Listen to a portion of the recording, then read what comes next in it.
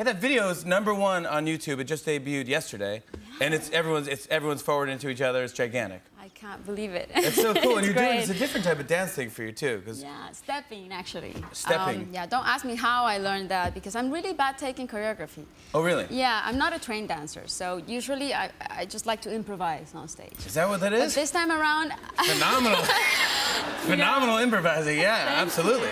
Yeah, you're so talented. This time around, I wanted to learn something new, and so I kind of got into this whole like stepping thing, which is something. It's a dance form, very common in colleges and sororities and fraternities. And, oh yeah, they all do it. Yeah. So it took me a couple of days, but after a while, I got it. Yeah, At some point, I almost give up on it. Oh really? Just, it's all these like. Don't even ask me to repeat it. I like it. That's pretty good. See, if I did that at a club, people would be like, "Hey, dude, you're in the wrong place. You got to get out of here." Like, no one dances like that. Like, I can't pull it off at all, but you do. You look amazing up there. But you play the guitar really well. I do. Thank you. Oh, please, thank you. So everybody has a talent. Oh, see? Oh, you're so positive and nice. I just had 3 huge giants, just football players, just making fun of me. Yeah.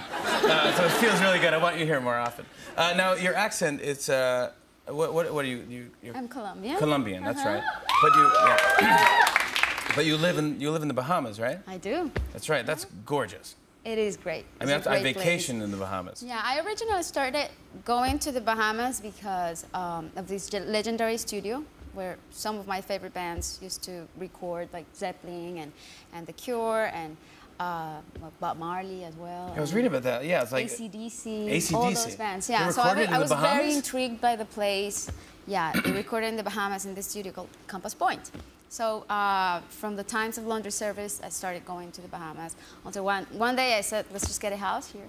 And I love it there. The Bahamians are so chill, and sometimes I don't even wear shoes for days, and I'm in my PJs all day, and it's great. When I'm not working, of course. Well, I do that around the office here, and no one seems to mind. Really?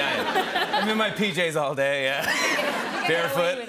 Absolutely, I'm just dancing like guys, we're getting canceled. Come on, stop it. But yeah, because you're huge in pop music. I think it was first like the Latin at first. That's what you did first, and like Latin pop. But I didn't know that your roots were like rock and roll. I guess you have to go pop first. You can't really go from rock and roll to pop. Yeah, it all seemed like I was gonna be a rock chick. Like when I was 18 and I started touring Latin America, I was very much influenced by rock music, and I used to listen to Nirvana and Metallica and all these like hardcore bands. Yeah. And then I did the famous crossover, and I became a pop artist, which is great because it gives me so many licenses. It gives me the license to go anywhere in any direction I want to go. I can go. It's just I can explore any type of genre of music. Yeah, exactly. Because rock and roll sometimes has certain rules that you cannot break, or you're not supposed to break. But as a pop artist, there's a certain freedom to it that I really enjoy. That's super fun. Yeah, because I also read too that to learn English, you read a lot of Bob Dylan lyrics? Bob Dylan. Is that right? Yeah. Leonard Cohen as well. Yeah, Leonard Cohen, yeah. Yeah, if I was going to do it, if I was going to learn English, I better learn from the masters. Yeah, they're great. I wanted to understand everything about, the resources of English literature and composition and all of that. So. Thank God you didn't end up singing like Bob Dylan, because that would have been really hard to listen to. Where it's like, I'm going out tonight, but my hips don't lie. I'm starting to feel it now, boy. That would have been interesting. That would have been interesting. You would have been like, I wish I should have gotten a rock and roll. It's like that. But more on this album, you got to tell me about is it the Barefoot Foundation? Yeah. Now tell me, what is that? And what are you doing with that? When I was 18, I decided to establish this foundation in Colombia.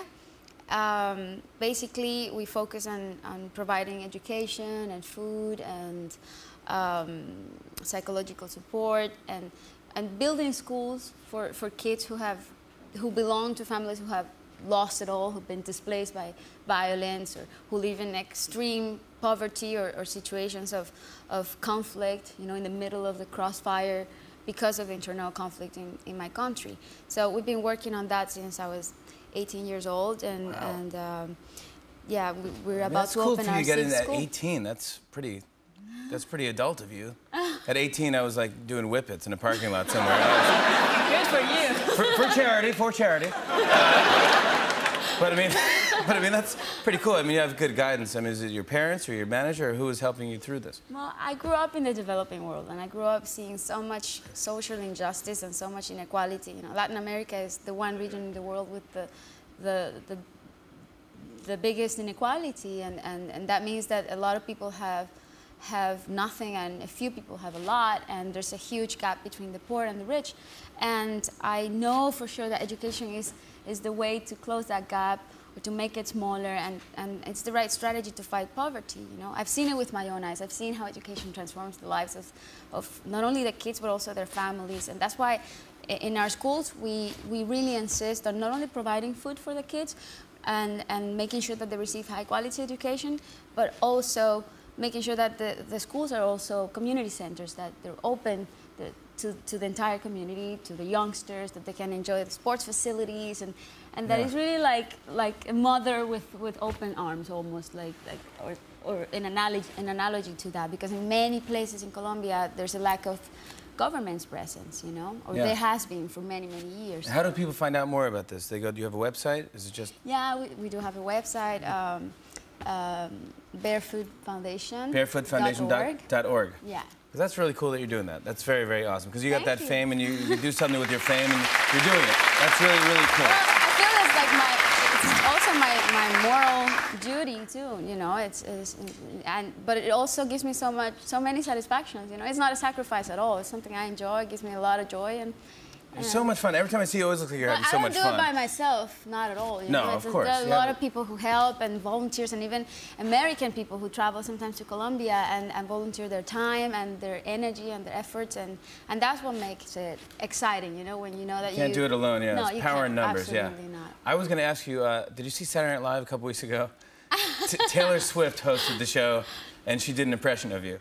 I know. Have you seen it yet? Yeah, I've seen it. It's so funny. It's pretty good. Yeah, I was like, I haven't seen. Part. Yeah, that we all have a she bunny well, inside. Because you had the record as she wolf. Yeah. That's your record. Because I always say that we all have a she wolf inside. Yeah. So she said you have a she bunny inside. Yeah. And they're doing like a fake like cartoon called Office Bunnies or Bunny Business or something like that. And she sings one of the songs on the soundtrack as you. We have a clip. Take a look. So cute. Oh my God. So many bunnies on the floor tonight, popping, keep shaking their bunny hips. The she bunny and all of us. Oh, jump on the dance floor, don't be shy. Wear pencils and send me facts. Bunny girls, hop on your bunny boys. Oh,